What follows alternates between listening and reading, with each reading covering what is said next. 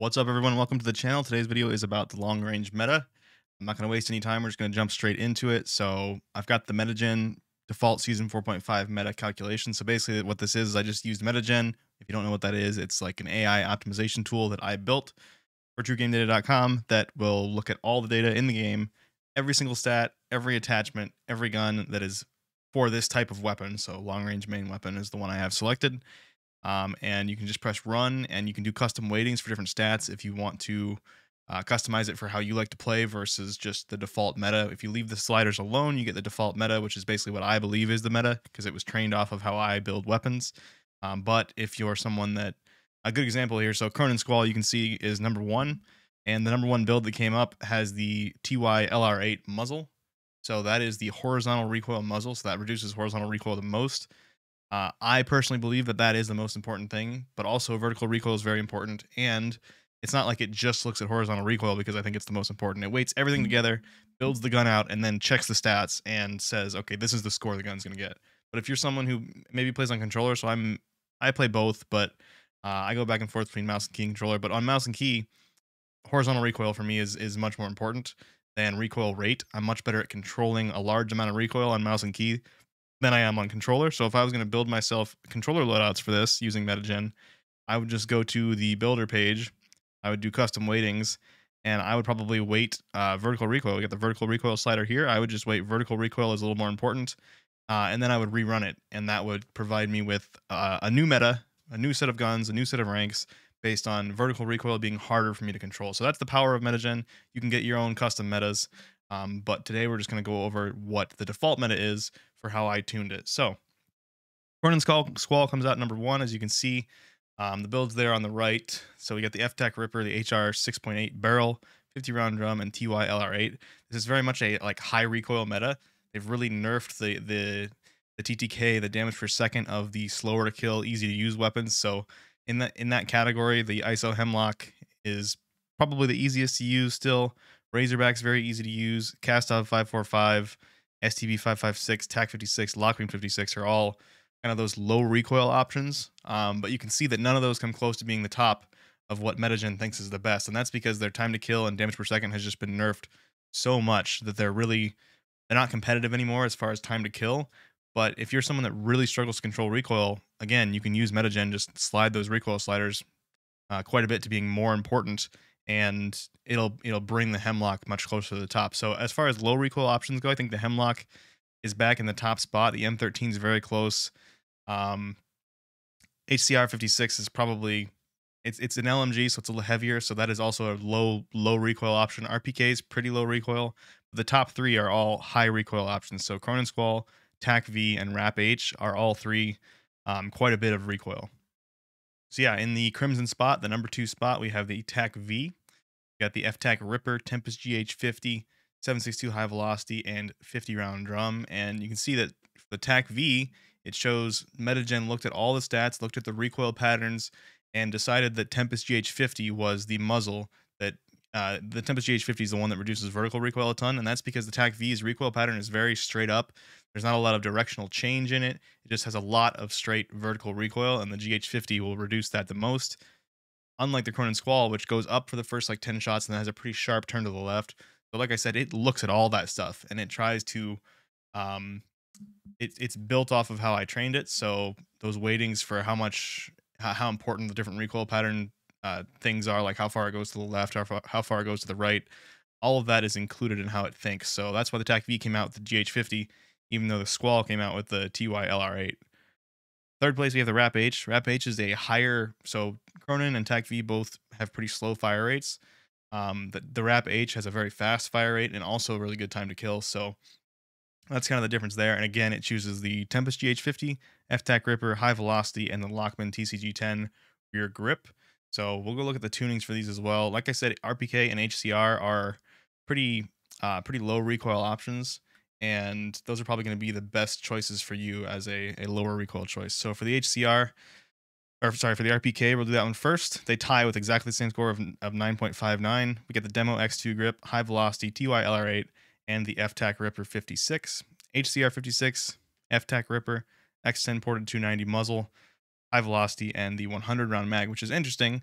You might think that that doesn't make a lot of sense. This is for quads, so damage per mag is very important. And if you look at the stats, let's just go look at the stats of this real quick. So I search the HCR, the 100 round mag for the HCR magazine has penalties to movement speed, which is really not very important for a long range gun. You don't really care how fast you're moving. Obviously it is nice to move faster, and MetaGen still looks at that and still includes that in its calculations. But the fact that it only adds 21 milliseconds to get an extra 40 bullets um, is a pretty big positive for quads. So that's why MetaGen thinks that the 100 round mag is a good option. But again, if you don't agree with that, all you have to do is go back to the builder, turn on custom weightings, and lower the importance of your damage per mag right here. So if you just lower the importance of damage per mag a little bit, you're going to see the other builds come out. But even if you don't do that, you can just open this up and see where the first build that comes in without the 100 round mag. So with the 100 round mag, I got 9.59 score out of 10. But if you look down here, the third one, 9.55, it's like basically just as good as far as MetaGen's concerned. And this is the first one that doesn't have the 100 round mag. So we got the FPSKrieger, the X10 ported 290, the Stip 40 grip, and the high velocity ammunition. The Socken MG38 is always a good option. I mean, it's been good since it came out, basically. It's very like bouncy and the screen rotates a lot when you shoot, but the actual recoil is very, very low. So it's probably a good gun for controller players. In my opinion, recoil is harder to control on the controller. So Socken MG38 is pretty good for that. But yeah, the screen shakes a lot. There's a lot of visual stuff going on with it, which is why it scores a little bit lower than like the RPK and the HCR, even though it has comparable TTK or maybe even a little bit better TTK. It's also heavier, slower. But the recommended build from default MetaGen is the TY-LR8 muzzle. So again, that's the horizontal recoil muzzle, the Bruin Warrior LMG underbarrel, the FSS Olay laser, and then 7.62 high velocity. So it's a pretty solid gun as well, but I just personally think that most people are going to prefer like the Hemlock or the RPK or the HCR as a low recoil option. So looking at the Hemlock, this is the AR that has the lowest recoil that kind of ranks the most here. So M4 is pretty good and it's also an AR, but it has a lot more recoil than the Hemlock. So for the low recoil option, I think the Hemlock's the way to go. You got the FPSKrieger, Komodo Heavy, Fielder T50, and 45 round mag. Komodo Heavy, I believe, is again the horizontal recoil muzzle, and that's just based on how MetaGen is trained. All those muzzles that have significant recoil reduction are excellent at whatever you want them to be. Like whichever one fits how you control recoil is the one to use. So even if MetaGen says Komodo Heavy is the best, if you're someone that really struggles with vertical recoil, even on something like a Hemlock, then you should probably swap that for maybe like a the Socken Tread or something like that that has a lot more vertical recoil. And again, you can tweak those weightings in the builder page if you want to make MetaGen calculate for how you play. That's the whole reason I built this, is I didn't want people to just have to be told what to use, but I also want it to be really simple. So I don't want you to have to go like, this is for people that just want loadouts and don't want to dig through all the stats and the attachments and try to figure it out themselves. There are people that love doing that, like me. I mean, that's why I built this website, because I love doing that. But I wanted to build MetaGen for the other kind of people that just like to be given loadouts.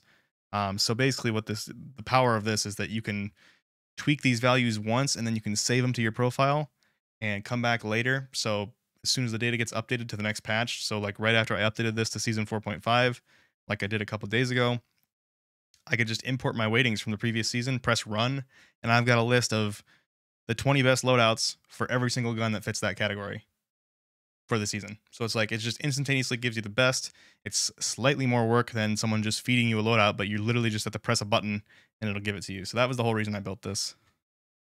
Right now, it only has 4 different options. So it only has aggressive close range automatic weapons and long range automatic weapons, both for trios and quads. I'm finally getting caught up on everything. We've added BattleBit, which if you don't know what that is, it's like a Battlefield style game. It's actually better than a lot of the Battlefield games that we've gotten recently, but with like Roblox graphics, which turns a lot of people off. But if you liked Battlefield games, I would recommend that you try that game because it's a ton of fun. So we've added that to TGD, so I haven't gotten to the point where I've been able to add more things to MetaGen, but that is like #1 priority for me is adding single shot, long range, adding snipers, adding sniper support, solos, duos. I want to add all that to MetaGen. It takes a ton of time for me to actually train this thing. But I just wanted to mention that. I wanted to let you guys know that I am still going to work on this, still going to build this out more. but I've just been delayed by working on BattleBit and getting Season 4.5 data updated, things like that. All right, I'm just going to quickly flash through these tunings. I'm not even going to talk about them. So muzzle tunings here. Ripper tunings here. This is for the Cronin Squall. We're going to go through all the top guns that I mentioned in the top builds. Barrel tunings. And then MetaGen leaves the optic slot open, so you can pick your favorite optic. That's very much a personal preference thing. I'd say the aim op is pretty much the meta still. It just feels like it reduces the visual recoil somewhat on these guns. Tuning wise, again, close versus far, I've talked about a million times in all my videos. It's personal preference. Close is going to make it have a little bit better sight picture, closer to your face, but it's also going to feel like there's more visual recoil because the gun is closer to your face. So the amount of shaking just feels like it's more. So that's personal preference. You can do whatever you want there. Flinch resistance for a long range gun I think is very important. So we're going to tune towards flinch resistance, even though it doesn't do very much. All right, TAC V, we got the Tempest GH50. Here are the tunings. Recoil stabilization, recoil control. FTAC Ripper, recoil stabilization, and then this one's weird because we would normally go to aiming idle stability, but it appears to do very, very little for this. So we're actually going to go towards aimed walking speed.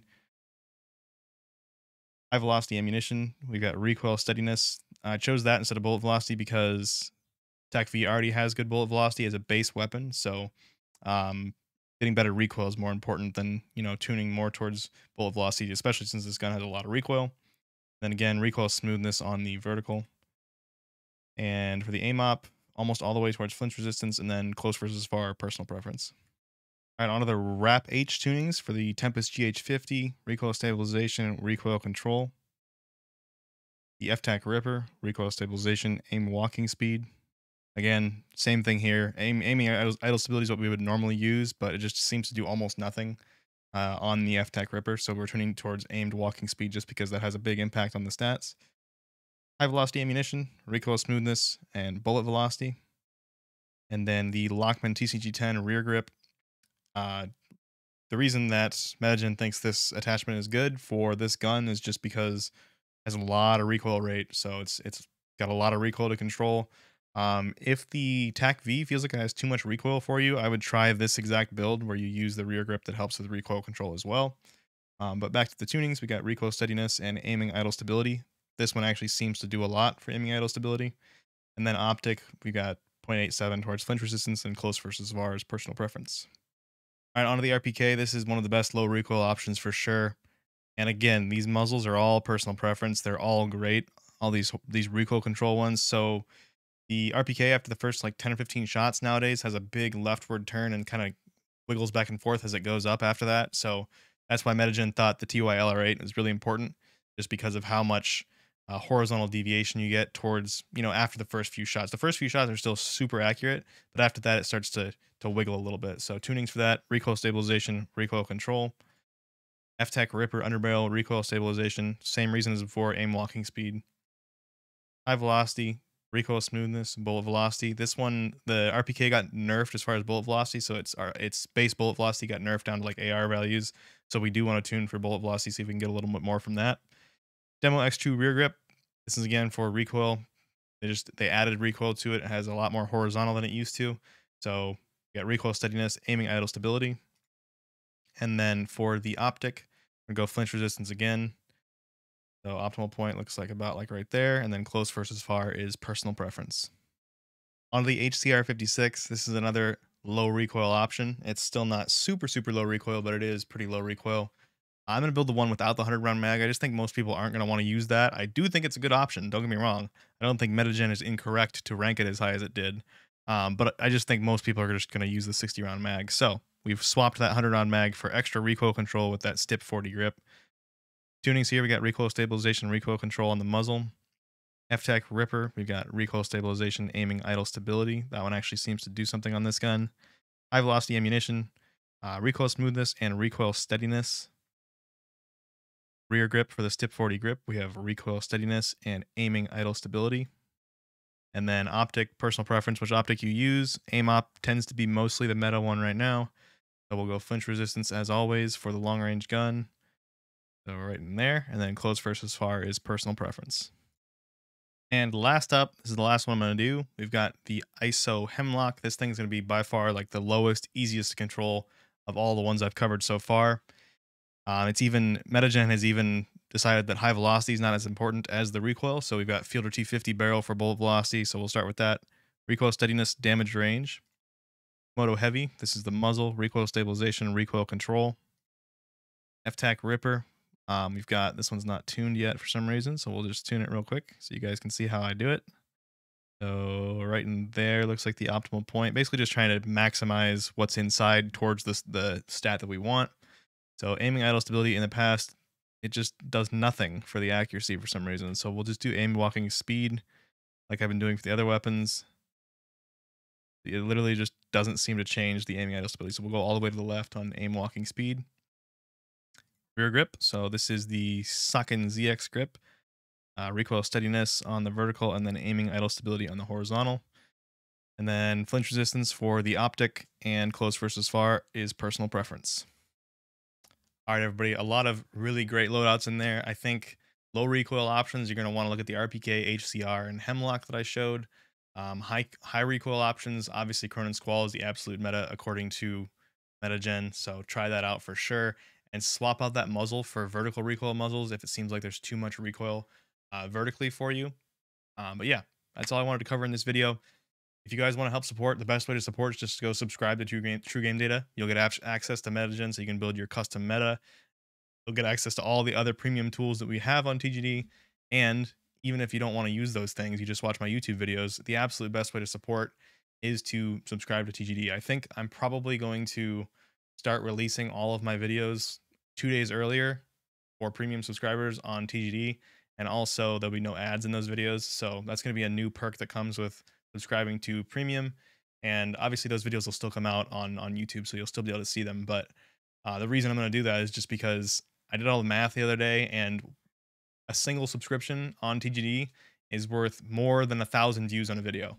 So if that incentivizes 10 people to come be premium members, you know, that's worth 10,000 views on a video per month. So I mean, it's just tough to really just make a living through YouTube videos compared to some or other. That's why so many people do Patreon on YouTube.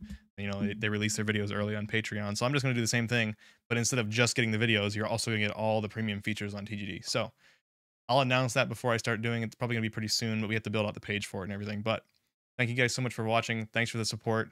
I'll continue to do my best to build the best tools I can for you, and I'll see you in the next video.